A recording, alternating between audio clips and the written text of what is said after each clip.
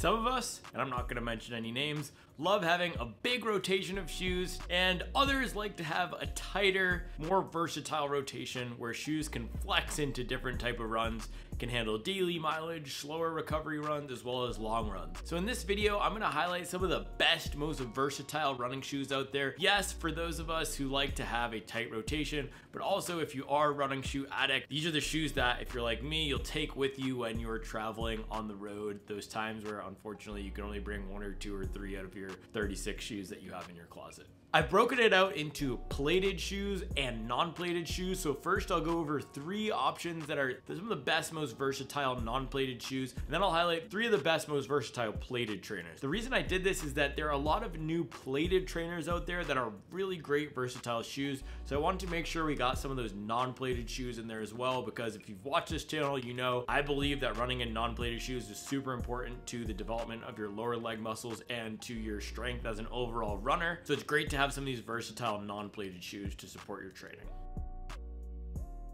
All right guys, before we get into it, I want to mention the running shoe matcher tool. I built a really cool tool where you can answer a few questions on your goals and preferences and we'll match you with a good running shoe for you. So you go in there and you put in what type of shoe do you want? Do you want a daily trainer, a tempo shoe, a race day shoe? Do you like your shoes to feel soft or firm? Do you need stability in your shoe? And we'll match you with some of the best running shoes based on your criteria. So go to runningshoematcher.com to check that out. All right, let's get into it.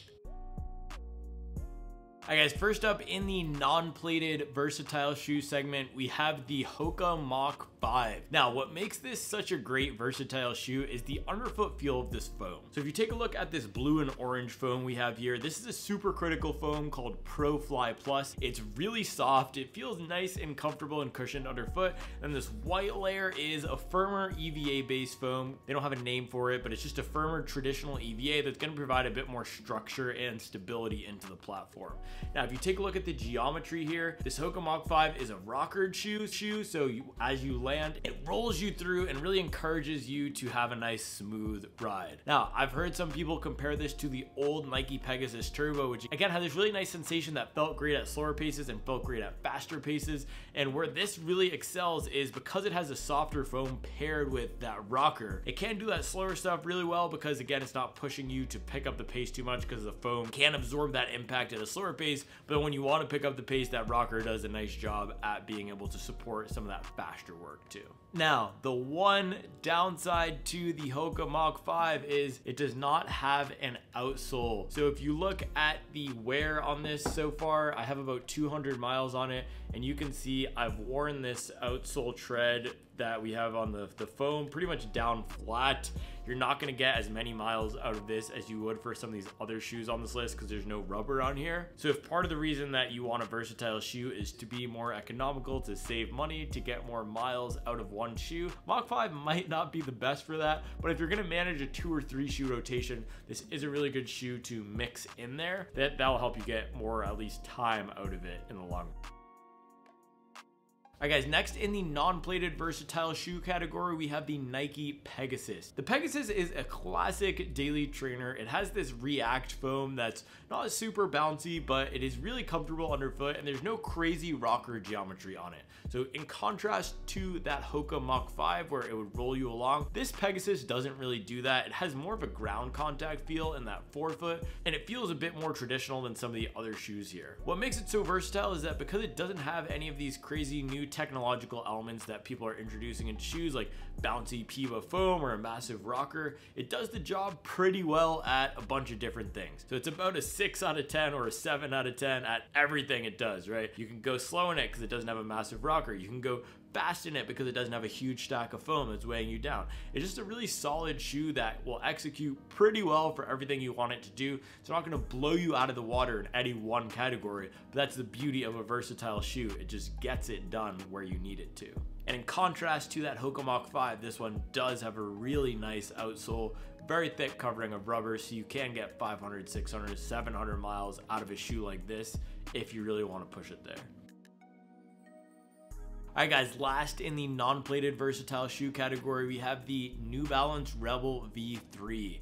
Now this one has the lowest stack out of any of the shoes I've highlighted here, but the reason why I love it as a versatile shoe is because this soft fuel cell foam that we have in the midsole here, it feels a bit more cushioned, a bit higher stack than it really is, just because of how soft it is. I've done everything from 10-minute pace recovery runs in this, all the way up to a 400-meter interval at sub 5-minute mile pace. It really can do the job for everything, and like that Nike Pegasus, it doesn't have a crazy rocker in it, so it is going to be a nice, more natural feeling shoe than something like the Hoka Mach 5 or some of these other plated shoes we're highlighting here. So if you want a shoe that's really going to support a solid, strong training block where you're building up those lower leg muscles while still being fun to run in, and that's the key with this here, it is really fun to run in without having a rocker or a huge stack of foam, I would highly recommend this as that next versatile shoe for you. This is also going to be lighter weight than any of the other shoes, which is a great thing, coming in at 7.1 ounces, which helps it feel nice and fast for any of those runs where you're pushing the pace to 10K, 5K zone. And then for those recovery efforts, even though it isn't a massive stack of foam, because of that lighter weight, it's a bit easier to have on foot for a long and slow recovery run. All right guys, now let's dive into some plated shoes. As I mentioned at the top, there are a ton of great versatile plated shoes. I highlighted 3 of the best ones out there, and you can pick and choose from these based on what your preference is.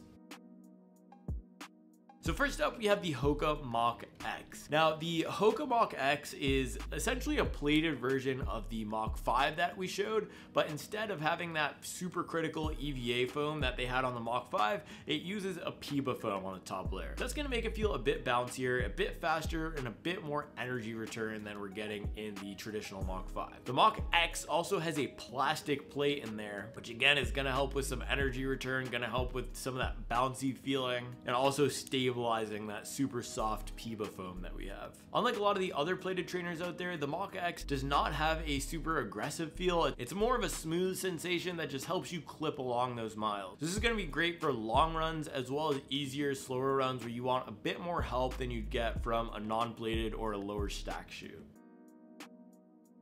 Alright guys, next up we have a fan favorite, which is the Saucony Endorphin Speed 3. Now this is designed by Saucony as a faster up-tempo shoe, but it's been adopted by the running community as almost a daily trainer style shoe. Now here's why. Yes, it does have a Puma midsole foam. Yes, it does have a plastic plate in there, but it also has this feeling where it's like the Mach X, a bit softer, not as aggressive as you get from a carbon fiber plated shoe. So for those everyday miles, it just makes it feel a bit more fun without being too harsh or aggressive like you get from a traditional carbon fiber plated shoe. Now the downside of running in something like this all the time is, like I mentioned at the top, you might not be building out as much lower leg strength. I also felt like this is a tad soft for my personal preference. I like a bit firmer of a feel for my daily training miles, and it also feels like I'm, I don't know, spoiling myself by running in something like this all the time because it makes it very easy to run. So it doesn't feel like I'm developing as much as a runner as I could be if I were running in a shoe that doesn't make it that easy to run.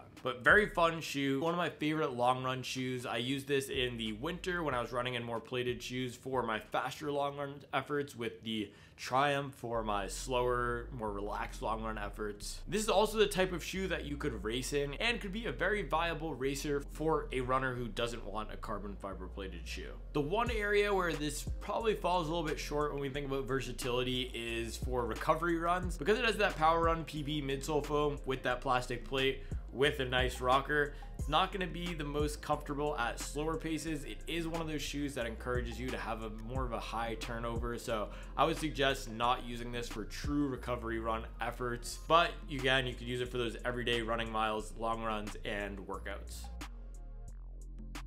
Alright guys, finally in the most versatile plated shoes category, we have the Puma Deviate Nitro 2. Now, unlike the Mach X and the Saucony Endorphin Speed 3, the Deviate Nitro has a carbon plate. So those first two shoes had plastic plates. The carbon plate in here is going to give it a bit more of a firm underfoot feel, but that is balanced out with, again, it has a Puma foam on the top and then a dual foam layer with that EVA on the bottom, similar to the Hoka Mach X. This shoe is almost the complete opposite of that Hoka Mach 5 that we highlighted in the non-plated shoe section, because this has a really solid outsole covering of Puma grip. Now, Puma grip is known as one of the grippiest, most durable outsoles in the biz, So if you were looking for a plated, reliable, versatile shoe because you want to get a ton of miles out of one shoe and not manage a big rotation, then Deviate Nitro is going to be a good choice. I also think this tends to give a bit less of that super helping you run type of feel. You still do have to do more of the work of running in this than in something like the Mach X or Speed 3. The rocker is a bit less aggressive, has a bit of a firmer underfoot feel. All right, guys, so there you have it. Those are some of the best, most versatile running shoes out there. As always, thanks for liking, thanks for subscribing, and I'll make sure to keep you up to date on the latest and greatest in the world of performance running.